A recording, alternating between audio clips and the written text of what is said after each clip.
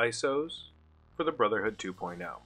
I get a lot of contention on this one, so I'm looking forward to reading the comment section. I'm going to put this disclaimer out here now. I don't think that I'm using the absolute pinnacle best, but I do think that most people think the absolute pinnacle best is way better than it actually is. So let's go into it, let's talk about it, and determine what I use, why I use them this way, and what the other options are. So for Juggernaut, Juggernaut's real simple, right? Juggernaut is big, bad booty daddy who does damage, so because of that, we want damage on him. Now we choose what form of damage. Let's see. This attack doesn't hurt anybody. This attack hurts everybody that's together once. This attack hurts one person. For that, I want base damage. You know, I want the ability to charge and get an extra attack in if they're vulnerable. I want, I don't really care about the crit.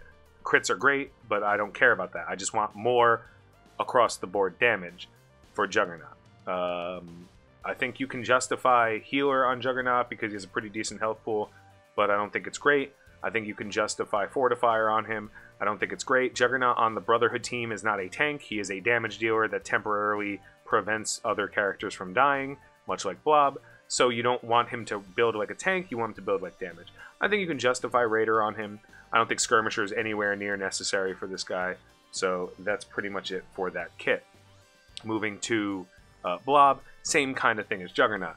Blob hits, Blob has counterattacks, Blob does giant AoE damage, so you have your choice. Do you want giant AoE damage to come from, you know, Blob's abilities for crit, or do you want sustained damage over time and the ability to get extra attacks in or sit on people's faces for assassinations? That's Blob. Blob sits on people's faces. So I like damage on him. I like the ability to just do a little bit more. Plus, it helps in a couple of matchups having a higher damage stat on Blob than other characters, especially like the Mercs fight in War. Does that matter? Not really. Overall, any damage on Blob is right. He does do a lot of multi-hits, so Raider is very reasonable on him. But to each their own. Now we move to Magneto. Now I have Raider on Magneto because 90% of the time when I'm using Magneto, I go whoop whoop and everyone goes together. I think you know that. That's Magnetic Vortex. In War, against like most fights, obviously the rule of thumb for War is if it's boosted, if they're gonna block, crit doesn't matter. But at the exact same time, I actually don't like use the blind on turn 1 in War with Magneto. I tend to use Polarized Beam a lot because of that and its ability to crit or not crit and remove buffs on target and put the abilities. Magnetic Vortex actually ends up coming later. So because of how this team works out in certain fights, it doesn't come up. But in fights where I do use Magneto, like off the top of my head, any PvP fight in general, Magneto is clearly better to be a Raider because all of his attacks, except one, are multi-hits, Magnetic Force and Magnetic Vortex. Situationally, against specific attacks, you might make an argument that says, well, he's not going to crit, so therefore something else has to happen. And I support situational awareness.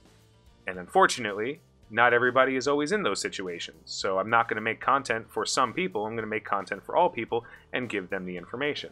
So Magneto, clearly Raider is the best choice on him. Situationally, you would probably want something like Skirmisher to be able to clear off a little bit of extra buffs.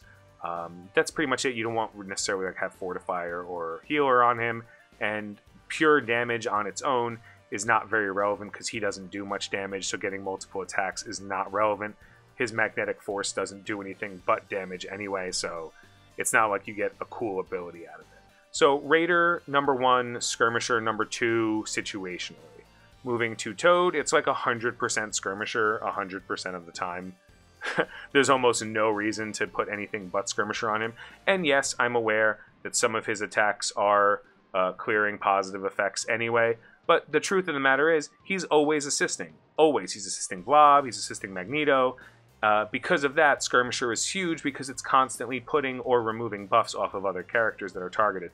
So it's really cool to have this other character with assist now who's going to go in and just be like, no, no, no, get rid of that buff. especially in a lot of the fights. So Toad is like skirmisher across the board. You can again make arguments for other things. Like you could say, well, Toad works really well with Raider because he hits a lot of people, which is totally reasonable and true. Same rules as anything else though. Like, is his crits going to matter against deflex or whatever on lines? That's up to you to decide. I think skirmisher is the highest overall impact on Toad, and I think a lot of people agree. And moving to the end of Pyro, this is another one I get a lot of pushback on. But Tony, Pyro hits everybody, and therefore crit is the best. Yes, in a vacuum that is true. Assuming all things are equal, in a perfect world, Pyro having Raider would be the best because it has the highest probability of you hitting multiple targets and critting multiple targets and putting vulnerables. The issue is, that's not the world we live in. By the time Pyro goes, there still might be some number of, for war anyway, there still might be some number of blocks. You might not choose to use specific ability A, like I don't know if you remember how to beat the old BKT, but you never use the special on turn 1, you use the basic and then use the special later after they put the death proofs or the immunities or whatever your teams tend to do. So while, again, if you are not using Magneto's pull on turn 1, then it stands to reason that you're not taking advantage of the crit from Pyro. If you are using Magneto's pull on turn 1, it stands to reason that Pyro's crit will be blocked by multiple different things. It really depends on how the order of timing goes, who gets hit. If somebody one-ticks Pyro for a little bit of damage and his turn meter goes up, it's hard to predict. What I will tell you is that Pyro's damage comes in the form of bleed stacks. And the higher your damage stat is, the more the bleed stack damage does. Clearly, it also affected by the level of the ability, but in general. So while crit literally will not make him do more damage at all, crit will potentially put vulnerable stacks on the other characters. That alone might be enough, if it can put vulnerable stacks in. Run the numbers, do the math. I'm not going to do it here, but it's very easy to figure out what are the odds of you critting against 5 people with a 25% crit chance, up to a 30% crit chance, versus the odds of you just hitting them, and then determine which one does more damage. The bleed stacks. The truth of the matter is, consistently speaking, damage is king. Crit is not, even with the vulnerable potential. But it doesn't matter. Both are good options. Raider is a good option on him. In a blank vacuum world, Raider is right. But in a world where you have Raider on Magneto, he doesn't need the Raider for more vulnerable stacks because it doesn't matter, so you'd rather just hit multiple targets with either additional bleed stacks or fire machine gun down one character. So I like Striker on him. I think Skirmisher is completely unnecessary on him. I think Skirmisher is handled by Toad completely. I don't think he needs survivability, but if he does, Fortifier does make sense.